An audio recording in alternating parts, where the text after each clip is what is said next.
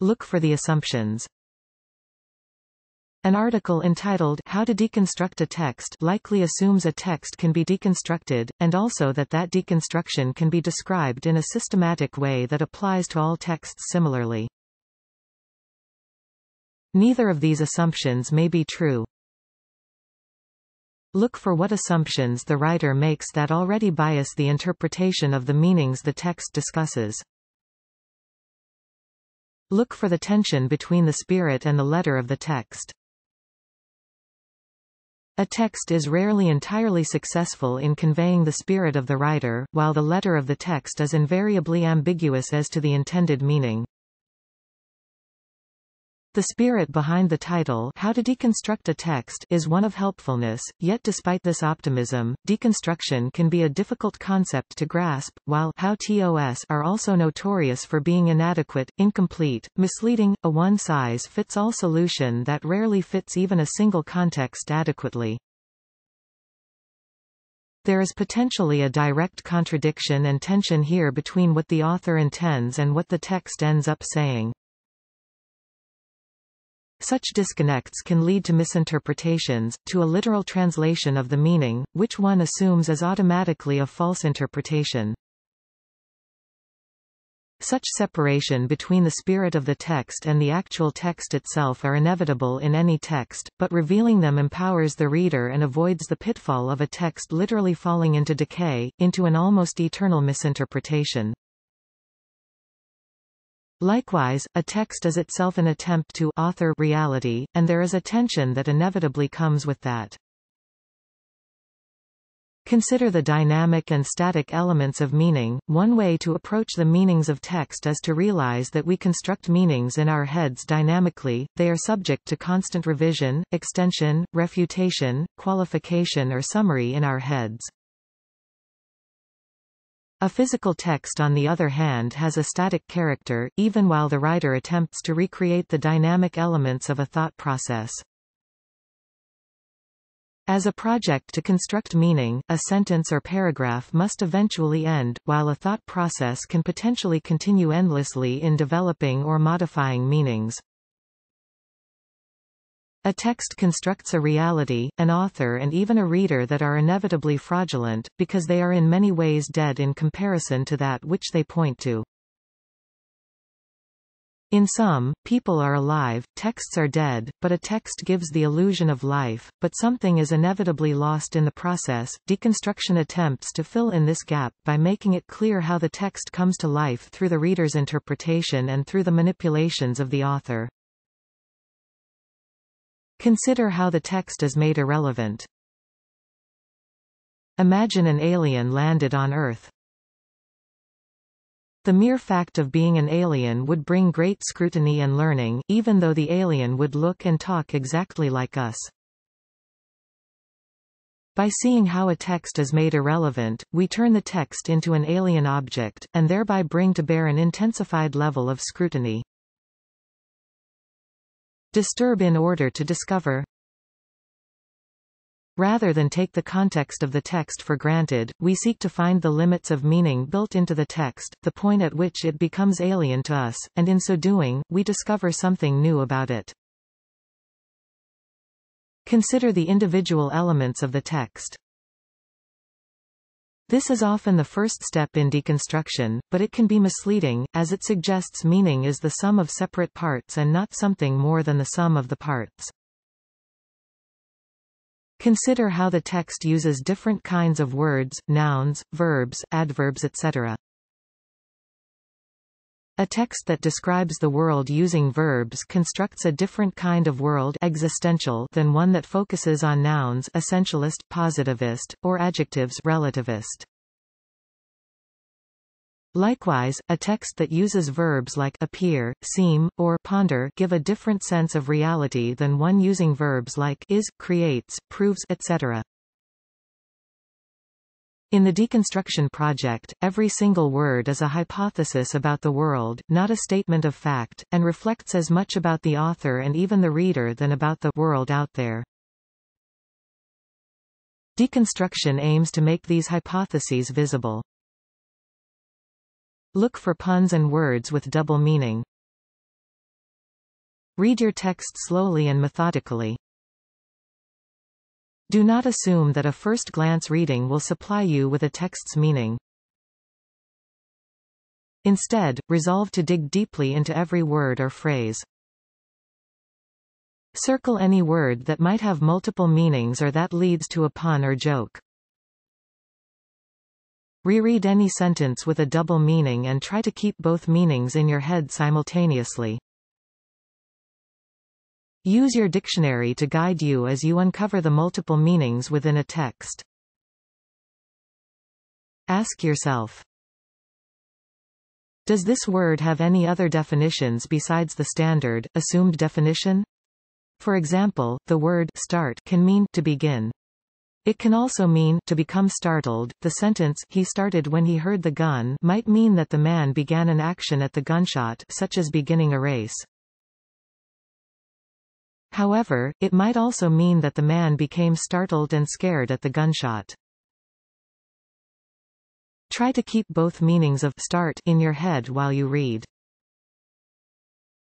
Is this word etymologically related to other words in the text? For example, the words inspiration and conspiracy are both related to the Latin root word spirae, meaning breath. Does this history help you find additional meaning in these words? Does the word sound like another word or phrase that is entirely unrelated to it? For example, the word Russian is not etymologically related to rush in any way. However, because these words sound a lot alike, a reader might connect them in surprising ways, leading to additional significance in a text. Is this word used in a different way elsewhere in the text, and how might they be related?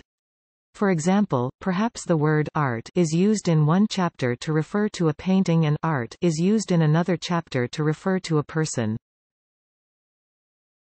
How are art and art alike? How are they different? Hunt for overlooked explanations or definitions. Deconstruction urges a reader to resist the general, common meaning of a text, also known as the privileged meaning of a text. Consider whether a word, phrase, or text might have alternative explanations that are ignored by many readers. Are there alternative or minority perspectives that have not been given their due? Try to expose unconventional ideas and possibilities as you read. Ask yourself, what is unconventional or strange about the text? Are there any traditions that the text is flouting? These traditions might be literary, such as using an unconventional structure, or political, such as inhabiting a feminist perspective. How would this text be different if it had been narrated from another character's perspective? This is an especially good question to ask if the narrator is a white heterosexual man and there are minor characters who embody minority identities. What if this text had taken up the perspective of a woman, a person of color, or someone who is queer?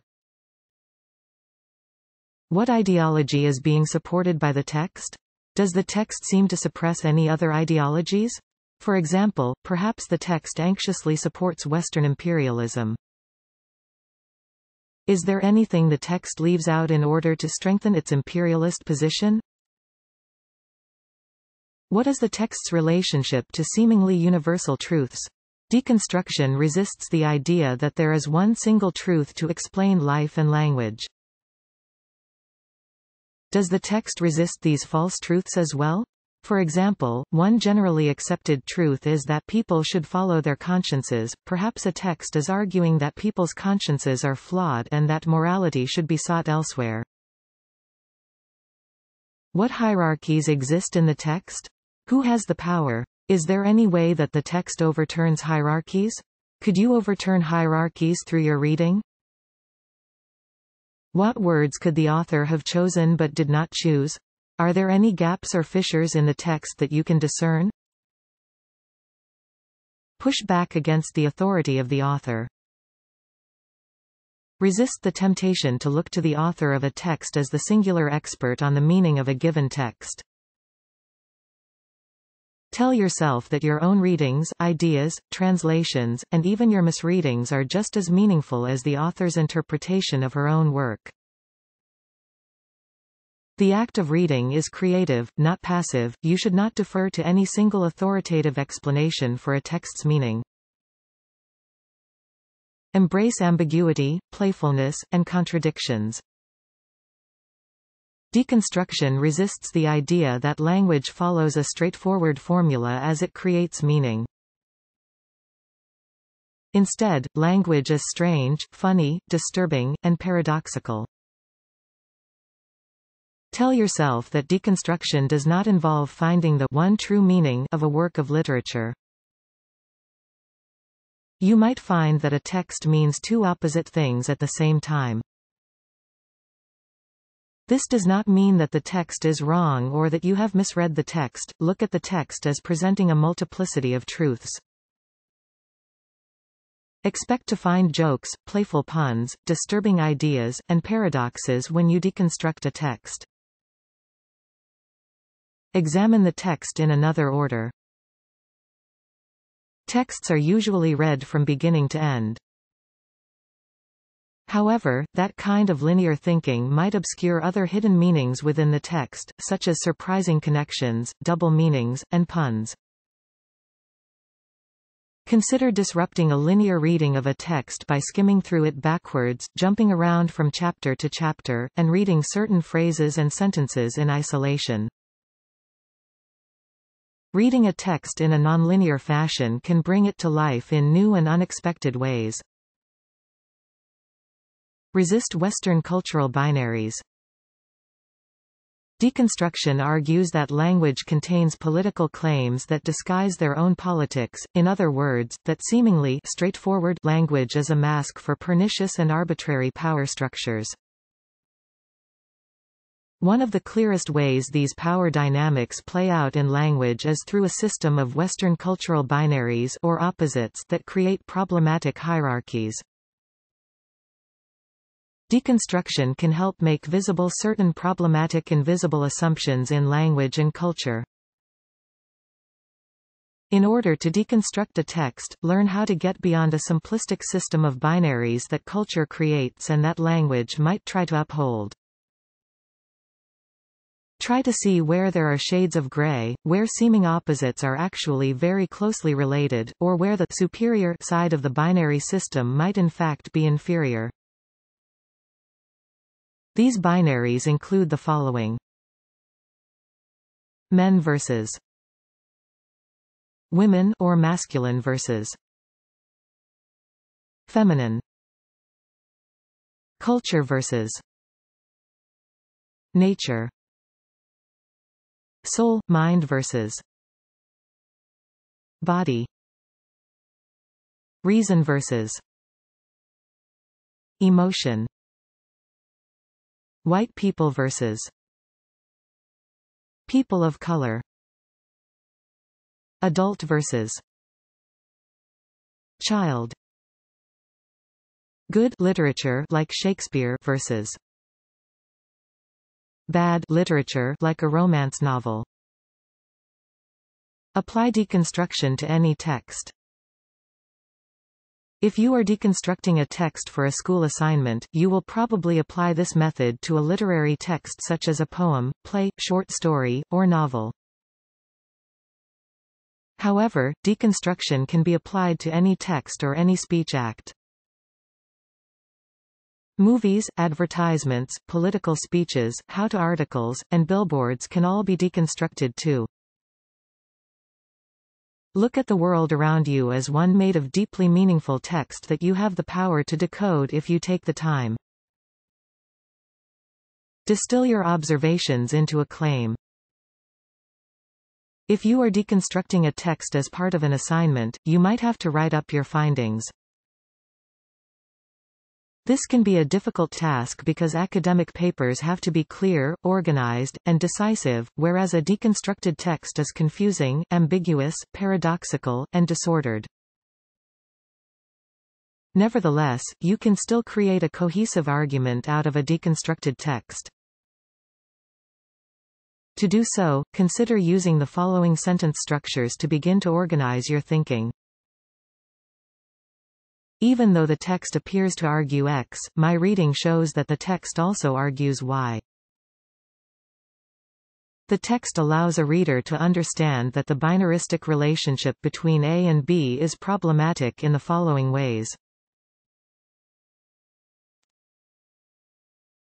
Quote. The text creates a surprising connection between P and Q through the use of puns and hidden jokes. This is meaningful because. Quote.